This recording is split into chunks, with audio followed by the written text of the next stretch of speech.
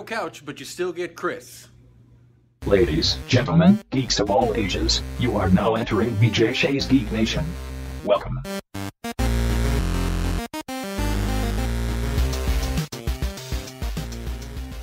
Hey guys, Chris Walker here, Walk Like a Flame with BJ Shea's Geek Nation. Back again with another episode of On the Couch with Chris. But not on the couch. We're moving studios here at KISW in a little while, and they have removed all of the cool stuff off the walls except for that neon poster, and I can't move the couch over there. So I'm gonna walk around with this selfie stick and let you guys have a look and see, like, all the stuff that I used to use behind me to dress up the background, gone. So there's the couch. I'm Chris.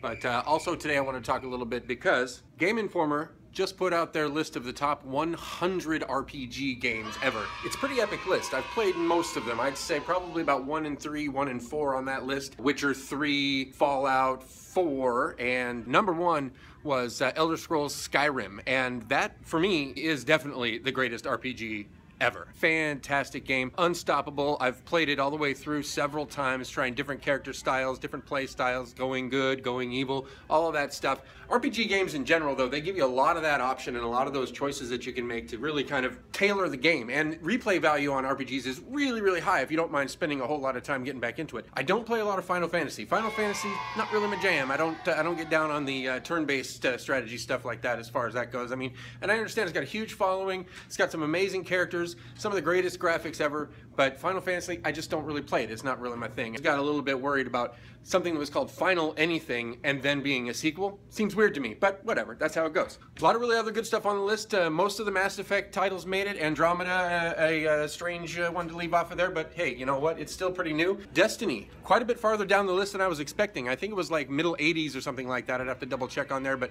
I thought Destiny would probably be a lot higher. Really, really popular one. I think all of the Elder Scrolls games are on there, as well as all the Fallout games, including Fallout, Fallout New Vegas, Fallout 3, they're all on there. Pokemon made the list.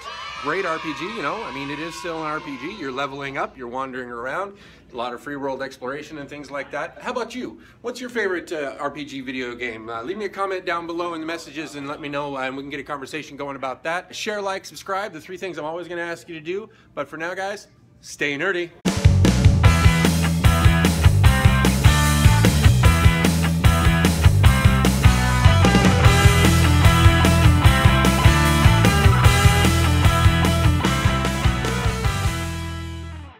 All the Skyrims made it on there. Skyrims.